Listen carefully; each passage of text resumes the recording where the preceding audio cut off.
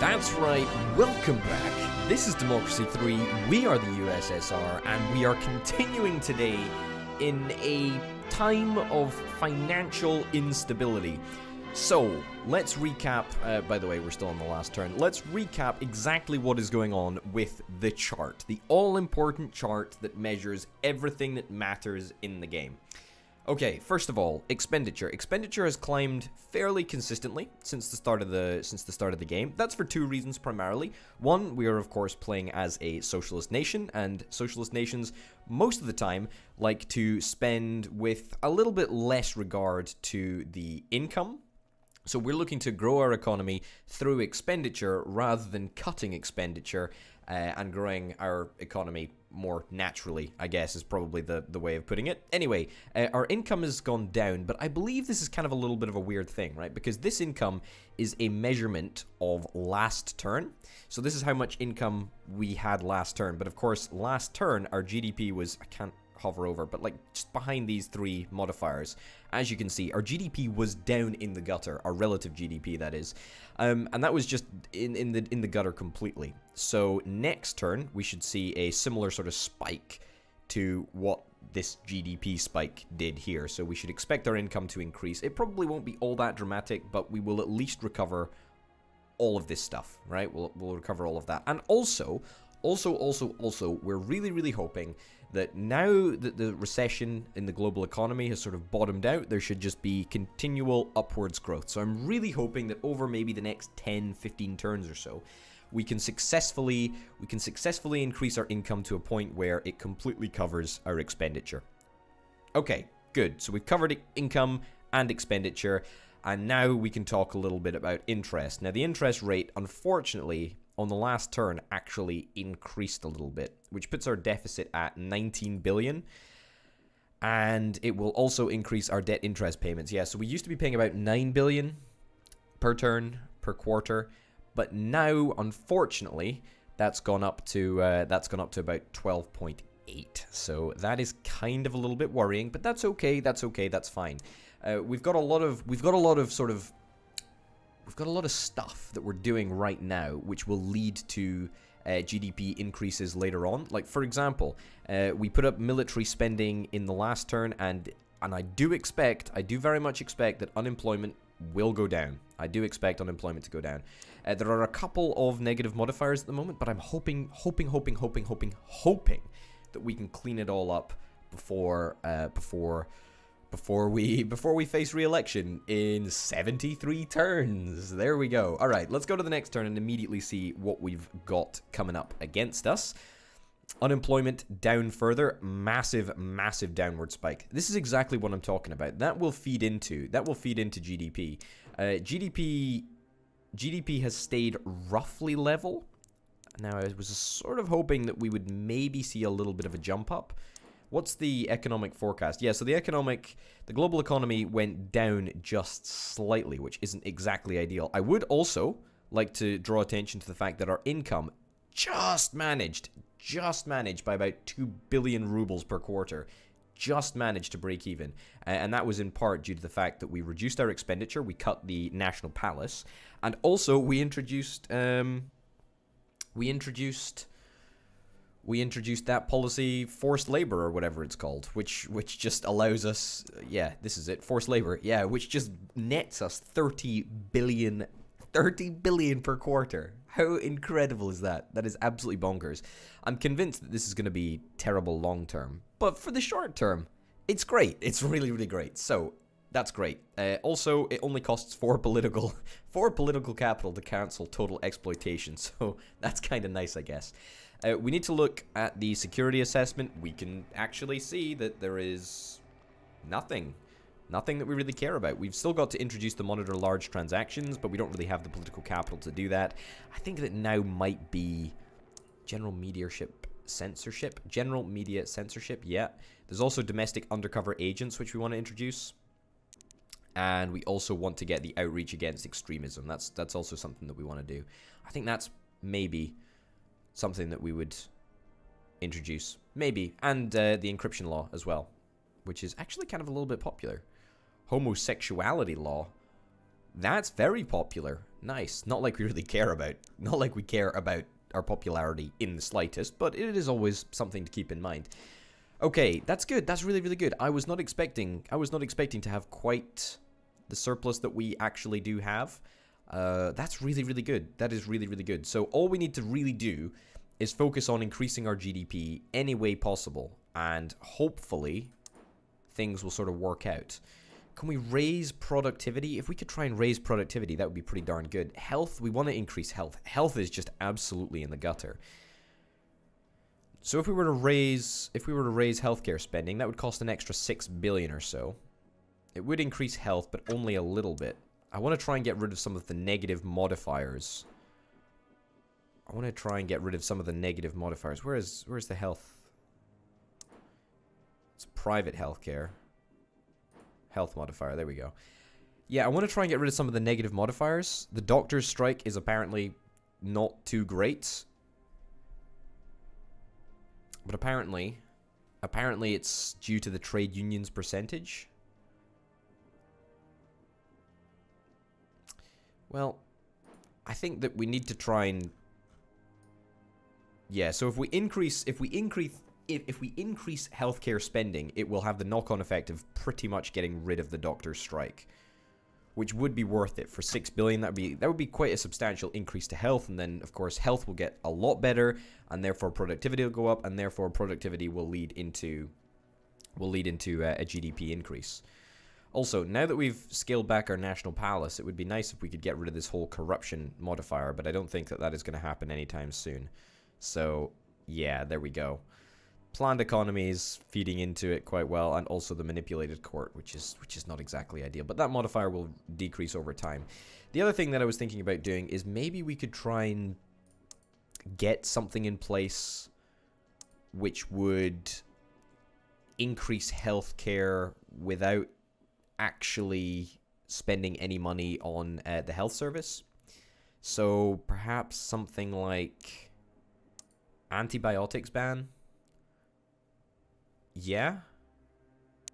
Ensures consumer safety. That might be kind of nice to do. Free eye tests. Yeah, so something maybe in here, or something that would just give us a nice little boost. Pioneer movement, children's organization operated by the Communist Party. Oh, this is great. This is great. Healthy and active lifestyle and communist ideology. This seems like something that I'm very interested in. Alright, let's implement this now, because why not? Seems like a great thing to do. Decrease religious membership, increase socialism membership, decrease alcohol consumption slightly. I thought this was going to be a healthy lifestyle. What about health? There's no health modifier here. I was misled. I was very, very misled. All right, well that's disappointing, but that's fine. We'll have to deal with that. We just pumped a whole bunch of money into an organization which is supposedly, or which seems to be from the outset, kind of like a youth organization which a big man in Europe originally started, which I'm not going to mention the name of because otherwise that will lead to instant demonetization. But I'm sure that you can probably infer exactly who and what I'm referring to. Either way, we've started the communist youth, I suppose. The pioneer movement. There we go. Anyway, let's go to the next turn. Custody over children. Joint custody or single custody? Well, conservatives really, really like us. Well, let's try and please the liberals. Joint custody. Yeah. Oh, that was a gavel. That puts us at a slight deficit, but that's not a problem. I'm not worried about that too much. And also, you got to bear in mind that we are actually increasing the membership of socialists all the time that this is going on, which is really, really nice. Okay, this is really, really good. Unemployment. Huge, huge fall in unemployment. Health, noticeable increase. GDP, respectable increase. A surveillance scandal. Alright, that's annoying. The fact that technology has taken a little dip will lead to a little bit of a knock-on knock-on effect on productivity, and that will lead to a knock-on effect of GDP, which means that the uncompetitive economy is going to last for a little bit longer. That's fine. Alcohol abuse has ended. That's great. That's going to save us a whole bunch of money. Homelessness has ended. That's also going to save us a bunch of money. Credit rating upgraded. Man, that is fantastic. Man, that is absolutely great. Capitalists like me don't really care about that. GDP increasing is really, really good. And the fact that this is happening pretty much at a time of recession is very, very good. Wow, holy cow. I was not expecting that we would have a surplus this turn. I was especially not expecting that we would have a 12 billion surplus. How did our expenditure go down? How did our expenditure go down? I mean, there was a 2 billion saving in debt interest. But that doesn't seem like that much. There's the efficiency with which government money is spent. So if I take a little look at my cronies... You are pretty good. You are seemingly... I was going to say you are quite experienced, but you're not actually. You're not actually very effective. You're still on board with me, which is quite nice. You're a socialist, and you're a trade unionist. Well, I was expecting you to be more experienced, since the government money is spent with such efficiency. As you can see here. And more importantly, here. Yeah, so I'm pretty sure that it's the Chancellor which is in control of spending the government money, and therefore it matters how experienced they are. How is our socialist membership doing? It's increasing, 87%. It's not too bad. With the ideological observation and the pioneer movement, we should see a rapid increase. We already have seen a rapid increase, actually. Anyway, that's great. That's really, really good. I'm super happy with that surplus, and we're now finally going to be able to pay down some of our debt. And importantly, the interest rate has gone back down to the previous level of B, down from whatever it was, triple C, I think. So it was pretty darn bad. Yeah, wow. Holy cow. That's really, really good. And the fact that alcohol abuse finished up as well, I think that's like 2 billion, 2 or 3 billion that we basically got just because the whole alcohol abuse thing ended. Anyway, that is what it is. This is the time that we're gonna finish the doctor's strike off. Let's bump State Health Service spending. Gonna bump it by about 7 billion, which will not completely wipe out our surplus, but it'll reduce our surplus substantially. By the way, I would just like to take a quick little look at exactly who likes us and who doesn't like us. Socialists absolutely love us. Exactly what we are aiming for. This is exactly what we want to see happen. Commuters don't really like us, don't really care about that. Capitalists actively dislike us. That is exactly what we're hoping for. Retired people like us. That's fine. Patriots really, really like us. That's really, really good. Conservatives are pretty happy with us. And poor people absolutely adore us. Which is just... They couldn't be any happier. Extremely supportive of the government. Extremely supportive of the government. Complacency. Alright, well, that's an interesting modifier there. Is there any other policies that we can introduce, perhaps, that would make any difference to us on the whole? Work safety law? I think this would be a really, really good policy to introduce and maybe upset the capitalists. Yeah. Social Justice Foundation. That's also something that we might want to introduce. Law and order. State religion.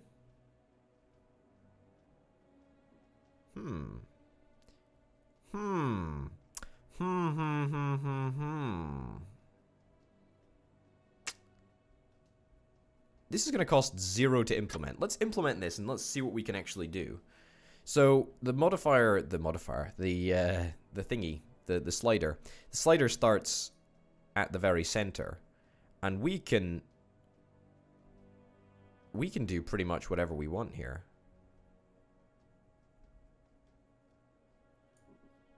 Religious membership down. Ethnic minority membership up. All faiths banned. I mean, I feel that we need to do all faiths banned.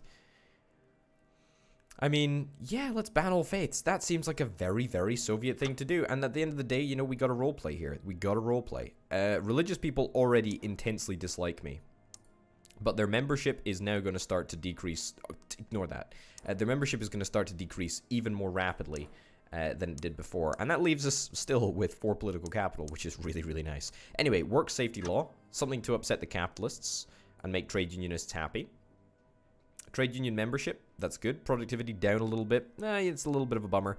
But the trade-off is a little tiny tiny, tiny, tiny little increase in health, which I will happily pay for, as health is our major focus right now. We're majorly focusing. Capitalist plot. That's a bit of a bummer. I was not very happy with this. That's not very good. GDP went down a little bit. We might have a deficit here. No? What? How? How? How? How is this happening?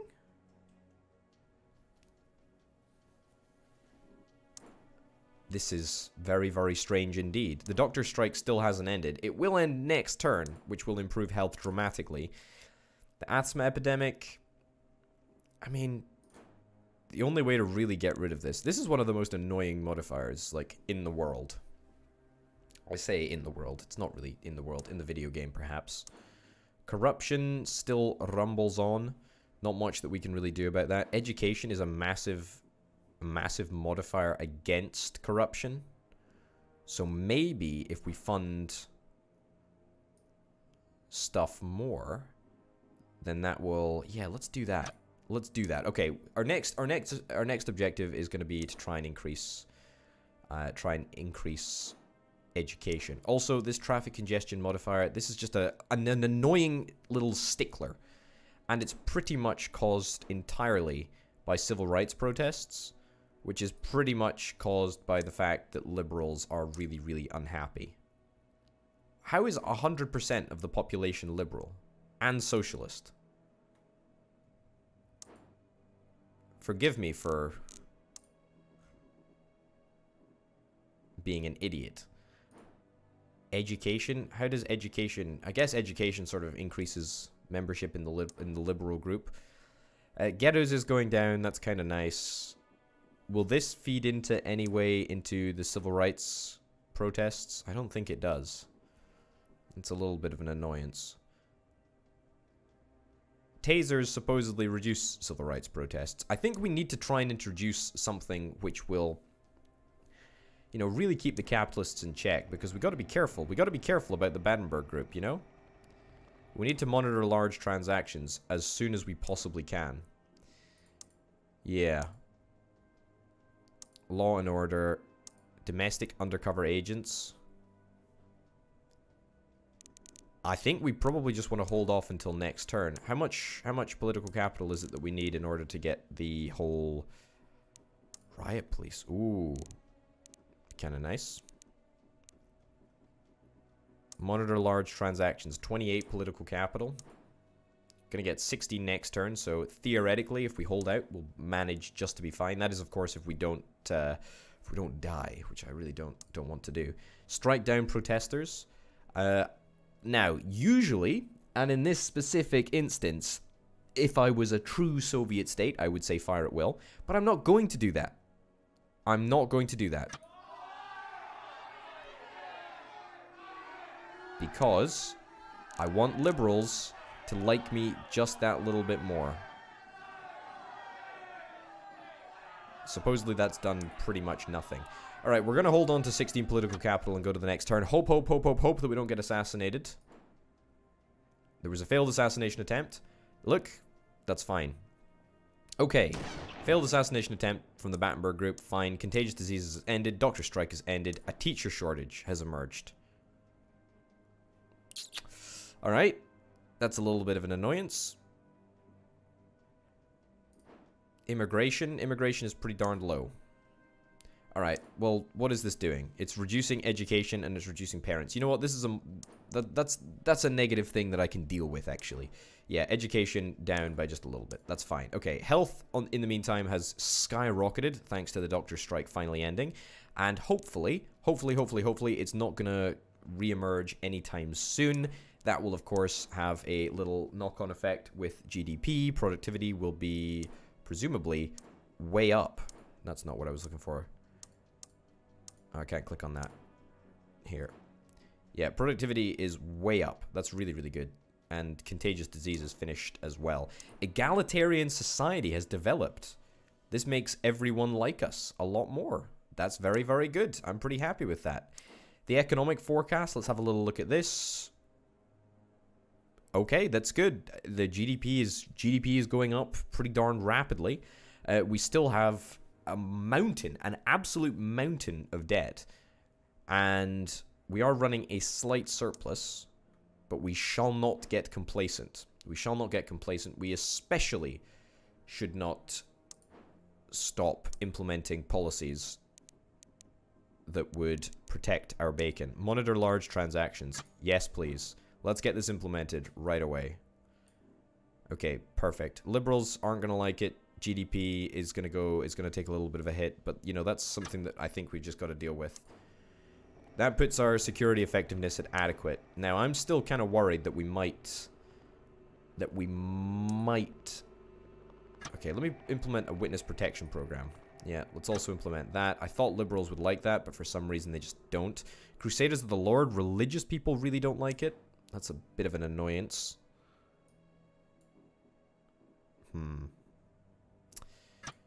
I want to boost the National Palace because supposedly that contributes to just reducing the security risk. Membership of the groups is going down. However, the chances of getting assassinated is going up, and we've already had one failed assassination attempt. I don't want to chance another one. Also, it's almost time that we need to get rid of these guys. I think that honestly next time we just need to just completely gut them. Not, of course, in reality, although that would not be too unlike the actual Soviet experience. But let's go to the next turn and hope beyond hope that we don't get assassinated. There's a capitalist plot, that's fine. Foreign Affairs Minister resigns, that's fine. We need to get rid of all of this nonsense anyway. Media backlash, everyone dislikes us, that's fine. GDP, wowzers. That's really, really good. Gridlock has ended. Okay.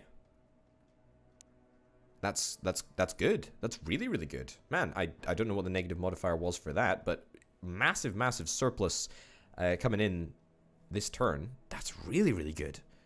Man, that is fantastic. Patriots are disliking us, but motorists are consequently going to be liking us just that little bit more. Okay, Battenberg Group continuing to threaten me. Maybe reshuffling the cabinet at the moment isn't the best idea. Outreach against extremism. This seems like a pretty darn good time to introduce this policy. I don't know if that's going to have any negative impact on the whole Battenberg Group trying to assassinate me or whatever. Security effectiveness is good. But just that one word doesn't guarantee that I will be successful in surviving. Ghettos is about to end. That's great. I mean, just a couple more turns. I really feel like we could get over the line. Organized crime. Organized crime is still annoyingly around. Gambling. Gambling we could just like eliminate entirely. That might not be the craziest thing in the world to do. The fact that we've got a teacher shortage is kind of I sort of talked about it a little bit earlier. Still don't really rate it as that much of an important thing. Sexism has actually gone down. Unbelievably, even though we live in an egalitarian society where everyone is equal, we still have sexism. Now that to me seems a little bit silly.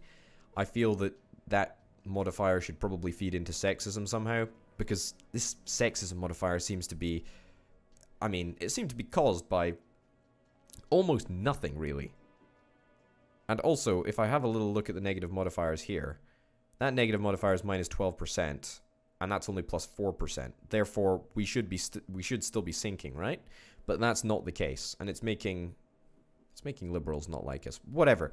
This whole thing seems like a little bit of a simplistic modifier. What I think should be for what should be a more complex problem. Pollution is still rumbling on, but again, there's really not much that we can do about that. On the whole, I'm pretty darn happy with everything, really. The only trouble is that we are still very much at risk of being assassinated here, and it seems that only the extremists in the Battenberg Group and the Crusaders of the Lord are really interested in taking us out. However, membership for the regular non-violent groups actually kind of low. So there you go. Anyway, ladies and gents, thank you very, very much for watching. My name is Orbital Potato. This has been Democracy 3, playing, of course, as the Soviet Union. I'll see you next time. Bye.